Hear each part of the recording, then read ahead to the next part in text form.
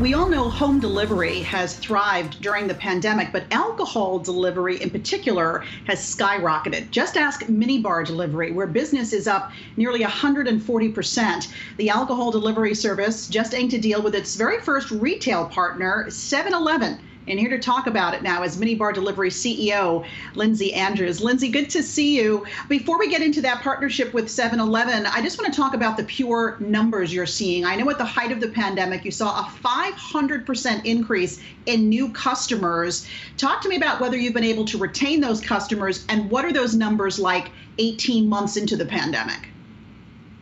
Yes, thank you so much for having us. In the height of the pandemic, we saw new buyer growth over 500% as everyone was sheltering in place and they wanted all their food and alcohol delivered to their home so they could stay safe. With vaccinations and the nice weather of the summer, we definitely saw kind of some of those astronomical numbers come a little bit down to earth, but we've seen an uptick in sales more recently with the unfortunate resurgence of the Delta variant. So we've continued to grow and hopefully help people stay safe and stay home with our great liquor store partners so they can deliver the alcohol to everyone's doorstep.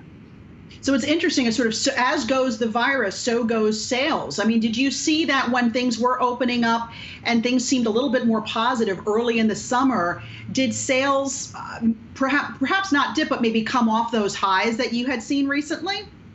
They did. So they were still, way up from 2019, but we did see a little bit of a softening, June, July, August, as the nice weather and the vaccinations and, people had pent up demand. They had been sitting at home cooped up for 15 plus months. So it was natural that they kind of wanted to get out.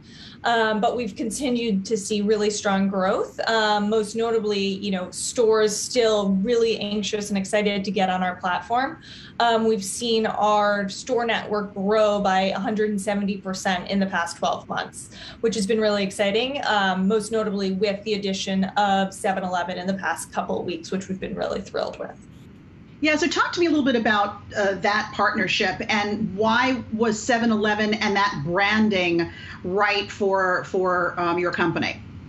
Yeah, I mean, 7-Eleven obviously is an amazing national and international brand. We are thrilled to partner with them. They sell beer in, thousands of their locations. They sell wine in a selection of their locations, and they even sell hard liquor in some of their locations in California. So our initial launch with them was about 600 stores in Florida, Texas, and Virginia. And we're really excited to continue to add stores throughout the US. The next states will be New York and California. And it has tons of other benefits for us too. We added a new category for snacks and more. So you can get a Slurpee, you can get ice cream with your, 6-pack delivered all to your door in under an hour.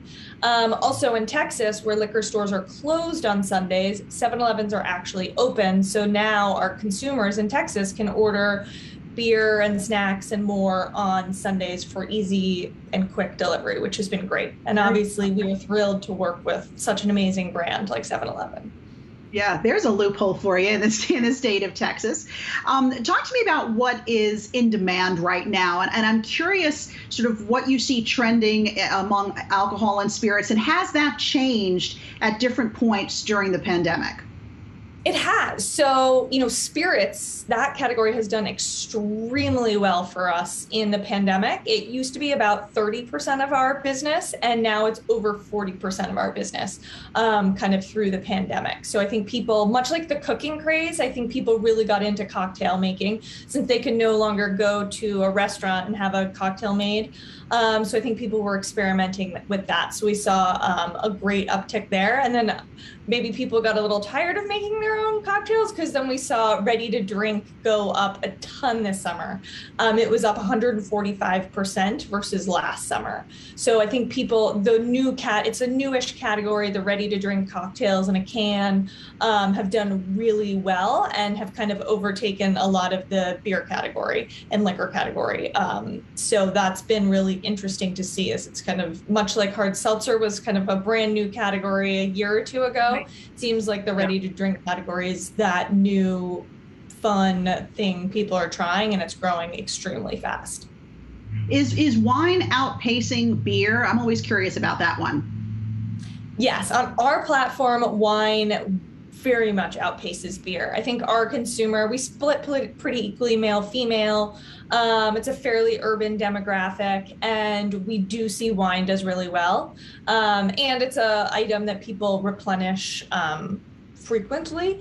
So we have seen wine. It's the vast majority of our sales, unlike beer, though with our partnership with 7-Eleven, I think beer is going to, start to do and catch up to the wine and spirits soon. Yeah, I think you're right on that one. So look, there's a lot of uncertainty surrounding the holidays with this Delta variant. Now, what are your expectations for holiday sales? Because a lot of those big parties may not be happening. And any idea what might be in demand for the holidays? Yeah, so it's interesting. I feel like last December, we had no idea what to expect because a huge part of our December business is holiday parties and corporate parties. Obviously, none of those things were happening last December, so we're kind of bracing for a softer month. But it ended up being huge. I think people were sending tons of gifts. We had launched e-gift cards, which did tremendously well. People sending that to their friends and family or to their coworkers. So we really did see a normal, typical December in terms of overall orders and sales volume. The one thing that didn't grow as much as in past years was our average order size, because we instead got lots more orders, but they were smaller since people weren't having parties. So I expect much the same this December. Tons of people sending friends and family gifts that maybe they can't see. Corporate customers sending the e-gift cards to their teammates. Maybe they're having Zoom holiday parties.